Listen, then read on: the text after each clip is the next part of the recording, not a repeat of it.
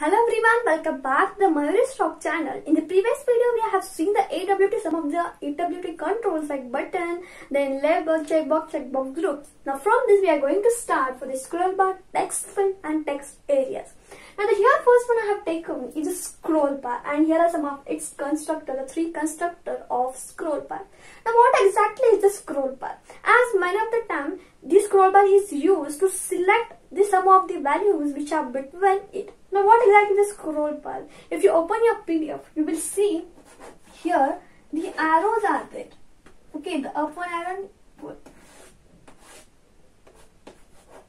So this is the scroll bar, and between this there is a file. Whatever the file is there, we have opened, it contains here. Sometimes here also are the scroll bar. So here will be a horizontal scroll bar and this is the vertical scroll bar. So now how exactly we will create this scroll bar. So we will see it one by one. We will see the constructor and then we will see its methods one by one. Now here, the first constructor you see scroll bar. Here it is contains the empty constructor. It don't have any parameter, and what exactly it will do? By default it will have a vertical scroll bar. Just remember this, it will have the empty scroll bar. It will have a vertical scroll bar, right, by default. Now the second one, if you say scroll bar integer style, so here the constants. In the previous video, we have seen for many of there are the constants. So these are the called constants, and just remember whenever its written type is always integer. Now here what exactly we have to pass? Now here we will have scroll bar dot vertical, or it will have scroll bar dot horizontal. Means depends upon the requirement of a user, we are going to pass here the style of a scroll bar.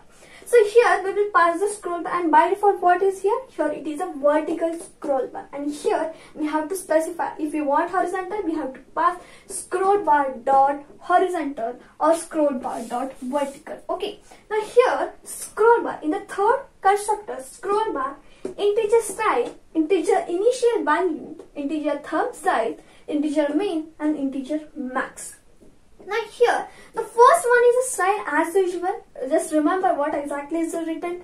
It's the integer. Okay, now here we have to pass as per the requirement. It will be scroll bar dot vertical or scroll bar dot horizontal. Now initial value. Now what's exactly here will be the initial value of what? Now this one you see, here is a slider. Okay, this is the slider from which we move, we adjust on what page we wanted to go using this. So this is called as thumb or a slider. So what will be its initial value, starting value? Here we have to specify. And here is the thumb size. That means here what is the height of this thumb we have to specify, and min and max, what is the minimum value and maximum value. And just remember, whenever we click on this, whenever we go here and whenever we click on this arrow, it will move towards the next line. Okay, but whenever you click here in the middle, when you try to click here in the middle, it will directly move towards the next page. Okay, so these are the constructor that we have seen of a scroll bar. Now we will see its methods.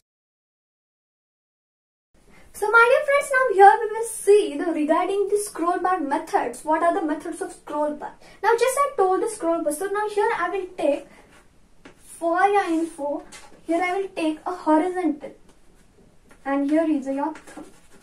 Okay, now here I will take a horizontal scroll bar, okay, for your information. Now if suppose we are using the first two constructor that we see now just only, so if you use that, so here you should use this method, set values. So this method of scroll bar will set the values. Here it contains total 4 parameters. The initial size, what is the initial size of a thumb? If you place here 1, then it will be at the start. Now thumb size, what is the height of the thumb? That you have to mention what will be the height of the thumb, then the minimum value and the maximum value of the thumb. Now just I told that when you click here in the middle, it will move towards the next page, and next page will be nothing but your block. Just remember, Okay, the page means block, and when we click on here, it will move towards the next line. It will move slowly, step by step. So that will be called as a unit. Okay, just remember this thing. Now the next method. Now suppose I wanted to know the value. What is the value of initial value? Initial value. So here is int get value. This will return me the value of my thumb. Where exactly is the position of this thumb?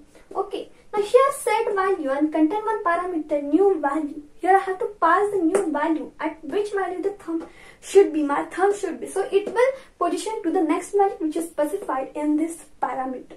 Now, moving towards the next is integer get minimum and get maximum. So this parameter, if you wanted to know the minimum and maximum value of a thumb, so here it will return get minimum and get maximum. So here again I will tell, just remember its signature, just remember its return time.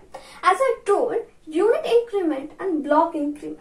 So here we are going to specify new value for the block increment and the unit increment. As I told, unit increment is nothing but it will move towards the next line. So new value, and from means what exactly should be your value? By what value should be moved towards the next line? If you suppose you specify here 2, by 2 line it will move. And if you specify whatever the block value, then it will move as per that block value towards the next page. Now here, let me tell, if you have not specified these, what will be by default value? Just listen it carefully. Your minimum value, the increment of your unit increment, that is next line, is by default 1. And the page increment or the block increment by default is 10. Just remember it forever, which will be asked for your MCQ. So these are the methods regarding the scroll.